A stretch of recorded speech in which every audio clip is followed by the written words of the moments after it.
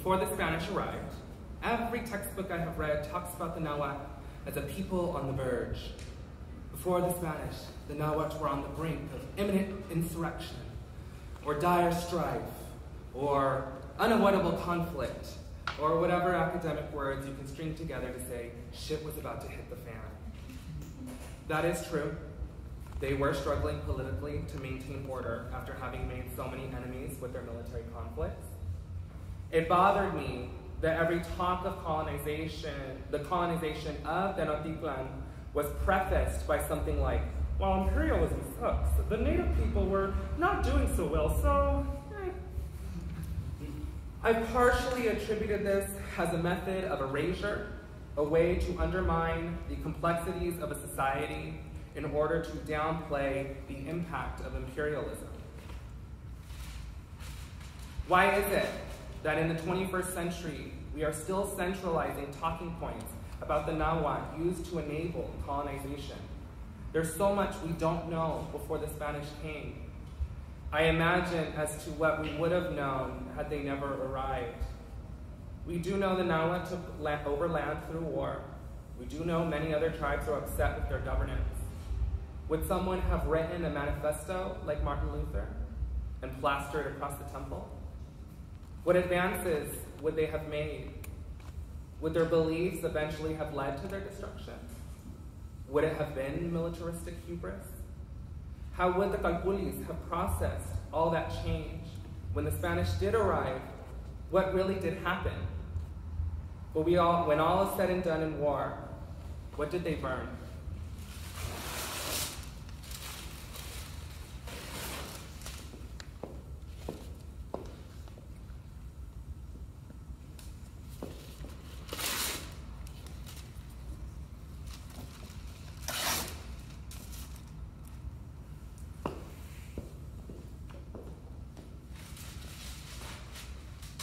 It's said that Cortés defeated Montezuma and his people city by city. He gathered the aid of communities around Tenochtitlan. There are apparently some other few causes as well. The belief Cortés was Quetzalcoatl, that the Spanish engaged in total war rather than the rule-focused fighting than what we're used to. Also guns. Guns were really helpful. When the Spanish took over, like any imperialist nation, they burned historical and sacred texts and introduced people to Catholicism. When faced with complete and utter destruction, eternal salvation sounds kind of nice. When faced with life and death, La Virgen de Guadalupe became a shepherding light to acquiesce to this new Jesus-y future. Oh, La Virgen. Her shroud carries the symbols of a forgotten people. To some, she is a wolf in sheep's clothing. Much like other colonized beliefs, the spiritual practices that were saved were interwoven with Catholic practices. Instead of a pantheon of gods and goddesses, we now have saints. I wonder if our pre-Hispanic ancestors are annoyed being welcomed back during Dia de los Muertos with crosses and rosaries. There was no other place this transference happened more than in the missions. With the codices burned, the people defeated, missions became the place to continue the practices of cultural imperialism, effects that fundamentally guide much of our culture today.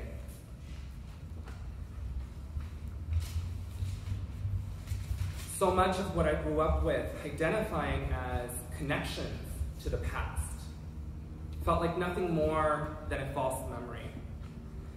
What many people don't realize is that the memory we try to retain has long since been bastardized.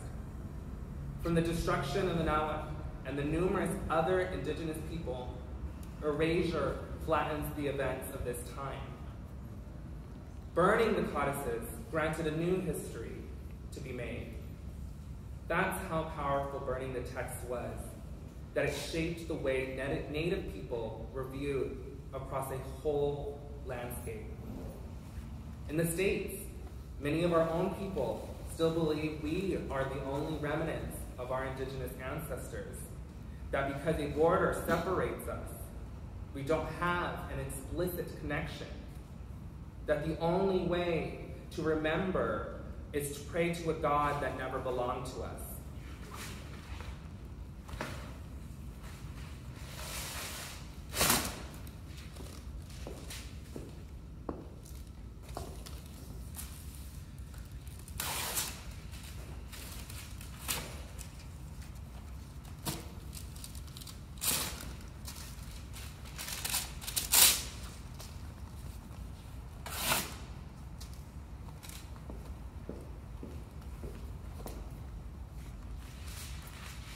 The Mexican Revolution is where I argue the mythical Aztec warrior is codified. No, the Aztec warriors were not a myth. But the warrior that pervades our iconography today is a lie founded on misogyny and Eurocentric ideals. Mexican now meant indigenous. Indigenous in Mexico now meant Aztec. As if with a big swoop of Catholicism and a bunch of horny Spaniards, bam, Mexicans popped out. The caste system is but a footnote in our history, a system that's been continued to influence Mexican identity even after its end. It's no surprise that nationalism became an important aspect of Mexico. No longer would the Mexican people be under such an archaic system. No, they were now indigenous warriors reclaiming Aztlan. And yet, this new landscape was a home for the privileged elite to express their cultural hegemony over a colonized land. Aztecs were a point of national pride, no longer a people. As much as the revolution was about reclaiming Native identity, it was also about homogenizing Native identity. During the United Farm Workers movement, La Virgen becomes a unifying emblem. In the Chicano movement, Aztlan becomes a unifying vision. For those who were of Mexican descent, of course. People don't know Filipino people were an active group during the farm workers movement. People don't know the Chicano movement was supported heavily by non-Mexican identifying students, let alone Black identifying students. And again, history is changed and flattened to fit a specific narrative.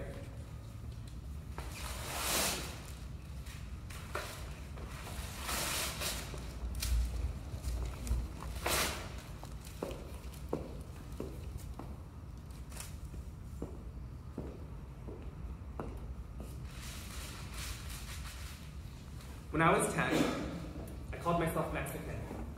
When I was 13, I called myself Hispanic. At 15, I started identifying as a Chicano. And at 20, I switched out that O for a beautiful X. I never felt like I fitted in culturally. I was a textbook pocho. I always knew we used to be indigenous, but I knew something didn't feel right about that. As an adult, I thought I needed to prove my indigeneity. I realize now that's pointless and kind of selfish. It's time our identity serves to lift Native communities now. And I'm saying now. The past can't be changed. We have survived as a people, but it's time to recognize our role in the grander scheme of colonization and imperialism. As if our native culture survives by us believing in La Virgen. It's necessary we recognize that we were not the only people to be fucked over by the Spanish. When history is erased, you are made to believe that you are a long-lost survivor, isolated by time. Mexican-American, I was taught to believe my people were all that were left after imperialism swept the land. I was taught to believe my indigenous identity remained in the past, and all that was left were burned codices. That ignorance is a symptom of colonization and my own privilege, the simple privilege to be seen. For most Indigenous communities, the lack of space to exist both culturally and modernly has allowed racist tropes of Native people to go on. How do we enforce these tropes? How has our attachment to the past affected the way we treat our brethren now? If I've ever needed an answer in life, I've looked towards history to steer me to the truth. More often than not, I was left more confused and more uncertain. For as long as there have been winners and losers in war, has history been changed and manipulated to suit the needs of those with the most power. History is valuable. As cemented are the things that have occurred, the facts of how we have gotten there is misinterpreted, erased, and changed. History is presented as stagnant, when in reality, our relationship to it is ever-changing.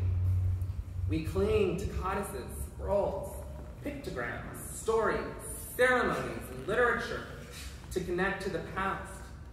People even use their DNA, but even that can be read to fit a specific narrative. I wish with all my might I knew more of the traditions of our people and our ancestors.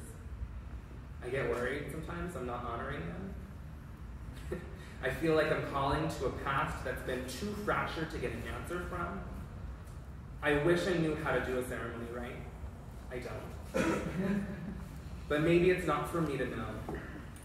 Maybe through my work, will it help undo some of the damage done when they came and tried to burn our people away. Thank you.